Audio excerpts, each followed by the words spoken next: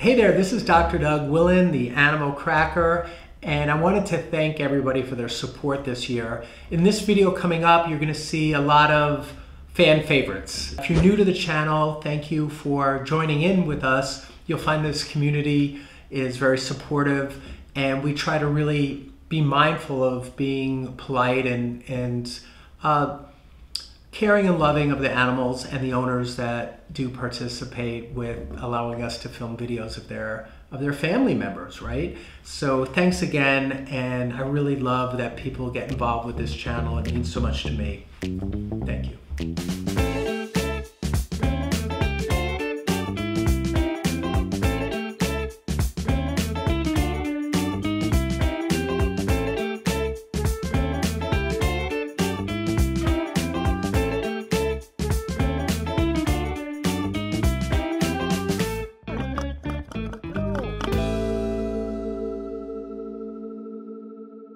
Stanley, the one sheep, has a very tilted neck, and we initially suspected that could have been an injury from the accident, but we're not entirely sure.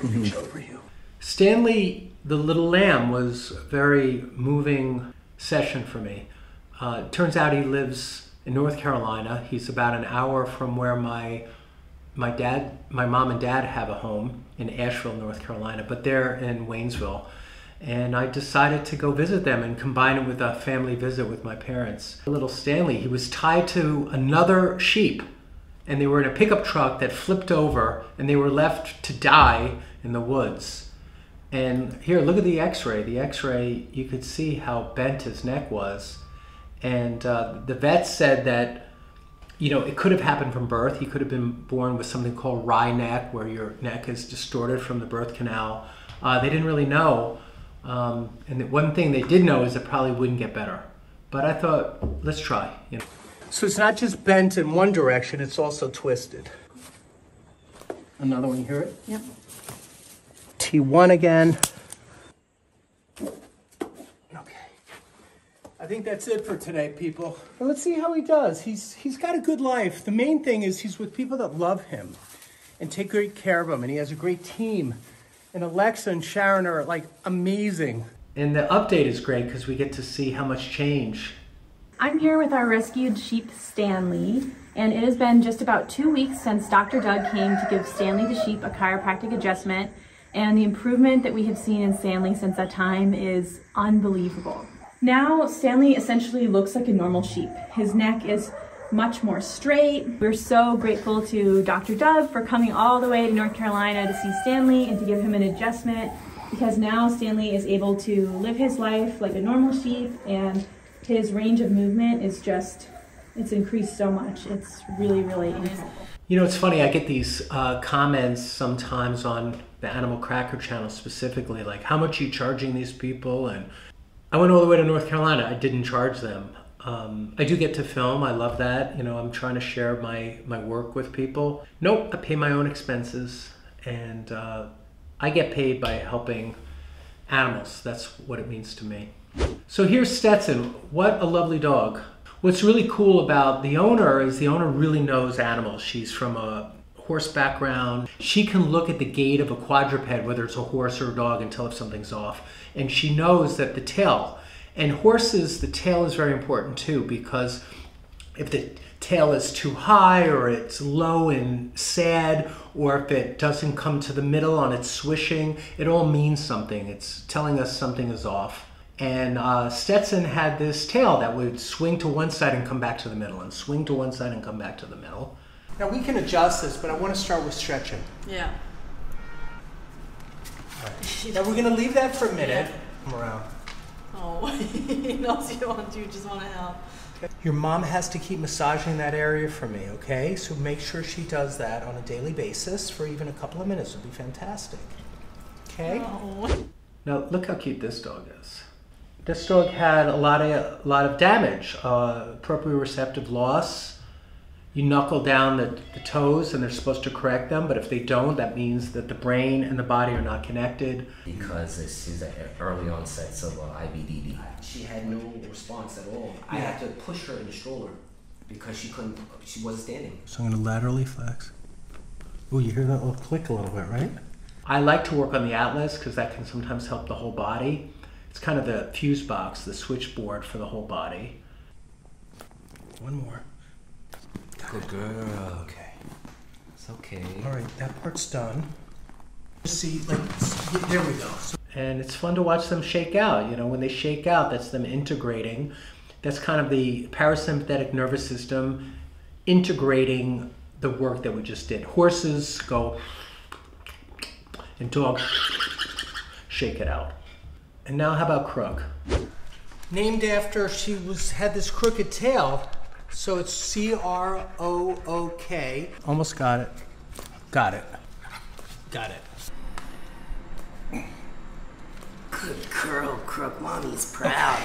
Crooked tail. And when you see a crooked tail like that, especially on an older dog, the job isn't to crack and fracture a tail just to get it straight. Now, if it's a young dog and it's still cartilaginous, we can bend it back or possibly set it, or if it just happened like a week ago. But Crook is such a sweet dog. And, you know, the owner was really lovely too, just to see her connection with her dog. So here's Rain, and he's such a great guy. He's the type of guy, Rain, I'm talking about the dog, where when they walk through the neighborhood, everybody has to stop to greet Rain, and Rain knows a lot of people. You could just feel that charisma that Rain has. And we worked with Rain over, I think, 6 videos, and did mostly on a monthly basis. And they would see a lot of change. So they would see, okay, Rain didn't need the wheelchair this month. And then towards the time of where Rain would be coming back in for another treatment, Rain would start getting weak again. So it didn't cure Rain, but it kept Rain fresher longer. And I tell people, you know, chiropractic for animals as well as humans is not a one-off procedure. It's a process. And he was enjoying his walks, and he loves his walks. Can I work with you today? What do you think of that? Can I do a little checkup on you? Look at this dog. I mean, this is a cute dog. So I'm gonna bring it to attention. Ooh, that made a little click. Did you hear that?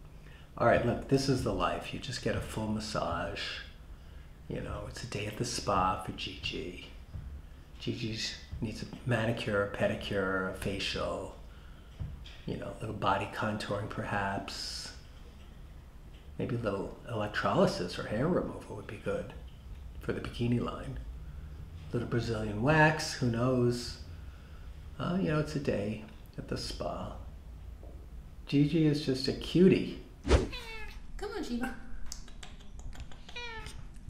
Good girl. Now, Sheba is a great cat. So what happened to her health? So I saw you sent me the lab work. How I'm involved is that we're going to look at just the spinal alignment. Yeah. Oh, I just got hit. Goodness, Sheba. Why are you so mad all of a sudden? Tough to bond with cats sometimes. They're first of all, they come to my office, so they're not in their own element. Think about it, dogs are always leaving the house or the apartment in more social situation, or at least challenging social situations. Cats aren't. Cats have their home. They rarely leave their home. So now we're bringing Sheba to my office through a subway, through taxis, through Ubers, through buses to get to me, meets me for the first time, and the first thing I do is touch the sore spot. So not only am I new, but I'm putting my finger in the worst spots. I got her. I'm on the right hip. Here it is.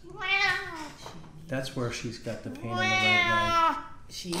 Sheba, I got her though. She can't go. She can't move. All right, so I'm gonna finish on this. Sheba. Got it. And you could see she was a little uncomfortable. So we start working really light. Now, fortunately with cats, you can work light. You don't have to go in and pound them. They have very flexible spines. And the littlest bit can work really well with a cat. Oh. So Mello is, you know, a senior bunny, really advanced in its, what do you say, aging. Tell me about it. You know, none of us are as young as we used to be, right? Well, maybe you are, but not me. But Mello's got some, you know, some issues, some rear end lameness. So we do the best we can with animals. Sometimes we can turn them around. Sometimes we're giving them comfort. Sometimes we're trying to reduce pain, make them comfortable through the aging process. He's licking me a little bit, little kisses for me. So here's King Carl. Oh, I got that one. That's the one I wanted. So what happens with a pig like this is they're usually slaughtered way before they have time to get this big. And King Carl is upwards of 950 pounds. And he's also the patriarch of the whole pig farm. They all kind of respect him. It's kind of cool that, like, this is King Carl. And he's not mean. He just has this commanding presence. And you really have to lay into this to get the bones to move. But you have to pick the right spots. So it's very important to know your angles. I studied, you know, the different skeletons of all these different animals. And in case you're wondering, it's exhausting working on a 950-pound pig.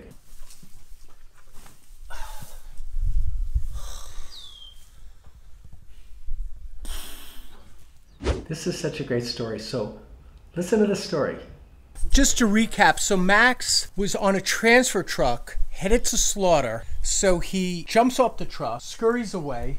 Someone saw him, right? And then somehow word got out to Todd to come get. But how about that? That's a pig that's not ready to die. And I think animals know sometimes when they're like, you're done with them and you're going to send them to get killed.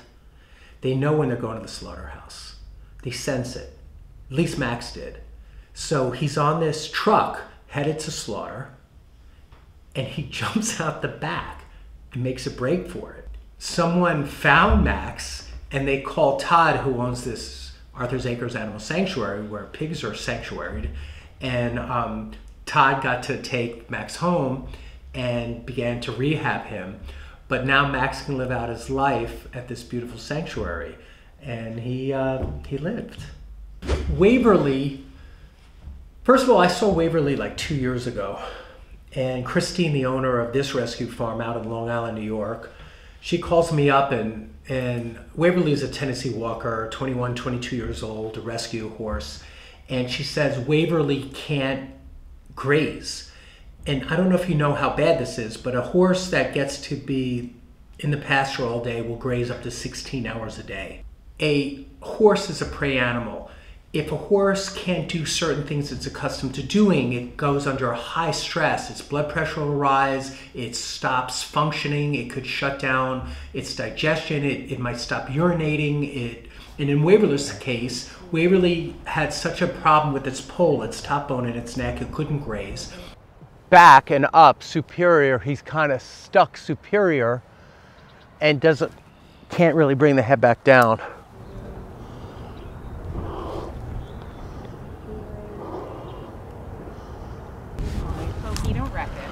Okay, sure, let me hang out with you today. He's a good boy. There he is. There he is. Good boy. I needed to release that pole. And you could start to see what happens. Now you can do it fast or you can do it slow. You can go in and just like snap the pole down. But I knew I needed to do a little bit more than that because of how locked up the muscles were. So I wanted to really jiggle it out. Okay, so here's Arapaho. What a beautiful paint. Look at this horse. But the big thing we're going to do is set this shoulder. And you can hear it. You know, sometimes you don't hear it on a horse, but that was a big loud pop. Ooh. That was loud. I didn't expect that. I wasn't trying to do that. Did you hear it? Yes. They didn't, ow. And then did you see my hand got bit? So the other horse came over and bit my hand. The best pony on the planet. Take care of all the kids, right? Your life of teaching children about how to take good care of horses. Okay, so Gandalf is blind. And what a beautiful, cute little guy, right? But it takes time to bond with a horse that's never met me. I feel a pulse now under my thumb. I'm gonna wiggle it a little bit. I mean, it's kind of scary to have that done. Here's a couple little niblets that fell down. You want a couple of these, babe? Okay, one more. So I pay attention to a lot of stuff. I pay attention to their body language, their ears, their eyes. When you touch their back, you can also feel like the hair teaches us a lot. Like, is the hair you could feel misalignments right through the hair. So it moved right over like we wanted. A stretch, little stretch. It's funny, with the dog needing my attention at the same time. Holding that muscle, and look at over here, I have to do this. So this is what I'm dealing with. I'm dealing with attention people. He might lurch a little bit if we do this.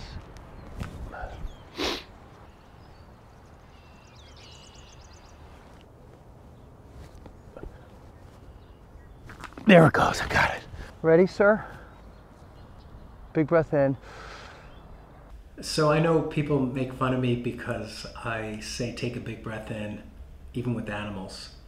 Part of me believes that the animal will listen and take a big breath in.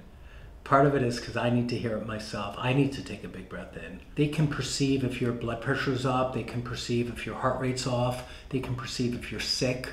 Like, let's say you had full-blown stage 4 cancer. Animals can feel that sometimes. They have a sense of something's off with this person, something sickly. So I take it seriously, and I feel like by me saying to a horse or a dog, take a breath in, it's just a way to connect. And they might be listening, they might not, but it's me asking to be in their space, and also me humbly knowing I need to respect them and their boundaries and their space. So I always have fun working with Jennifer. So Jennifer has the Animal Rescue RS. They mostly focus on medically challenged animals. So she doesn't just get regular rescues, she gets ones that are in diapers, she gets ones that are near death sometimes. She came into the rescue because her owner had passed away, so it left her and her puppies homeless. I found homes for her 2 puppies and then fell in love with her. Who's your chiropractor? Because it's pretty balanced. She's in good shape. Pretty good shape, but the atlas needs a little bit on the right here, so I'm going to do that first. Right wing of the atlas. Got it. Woody is a Chihuahua mix, and I love Woody. Sometimes Woody loves me, sometimes Woody wants to bite me. Do a little more. Sacral base, posterior. Whoa, whoa, I know, that's the tender one. No, I didn't get it. All right, I'm gonna use the tapping instrument. I'm gonna come in really quick. There's go. Boom, got it. I've seen Woody a few times, and I think each and every time we have to decide what type of relationship we have. So Brown Dog, they didn't really have a name for Brown Dog. So when Brown Dog was in a shelter, it had some type of serial number as its name, you know, like 475328. And then they gave Brown Dog a name, but didn't respond to that name. And so eventually they just started calling it Brown Dog. The next day when I pulled her, she had had her puppies in the shelter. What are you thinking about? I always wonder when a dog stares off in the distance like that. Where you're looking. What do they think about? What are you thinking about? Oh, wow, Nugget is so happy to see me, I think. I mean, Nugget's story is just heart-wrenching. Nugget, from the time that I got her as a 5-week-old puppy, we kind of always experienced this like intermittent vomiting after eating or when she's like super excited. Nugget at 5 weeks old was almost stomped to death by a drug addict who broke Nugget's skull, broke the left jaw, blinded the eye, and permanent brain damage. And the dog was in the South and came all the way up to New Jersey through a kind of underground railway of people taking Nugget along part of the journey up, driving Nugget all the way up till they finally made it to New Jersey, to Jennifer's, where she would take that type of dog in. Got it? Okay, that was it. That was a little misalignment on you. How I did that jumping. I love you. Everybody loves you. You're such a special dog. Thank you so much for a great year. I hope you enjoyed watching these videos as much as we did working with the animals, and also putting these videos up for people to see what it's like for us behind the scenes, what we really do with these animals. And thank you so much. I'm so grateful for the comments and for the participation. I think of this as a real community, and people on the community seem to get to know each other, and the side conversations are fun for me to read as well. I hope you liked this video. I liked being a part of making it, and I wanted to have a special shout out to Lisa our social media person and editor that's really orchestrated a big year for us. Now, going forward, we have a lot of plans to maybe bring up our production value this year and deliver a higher quality video and more interesting cases, I hope, too. Thank you so much, and Happy New Year.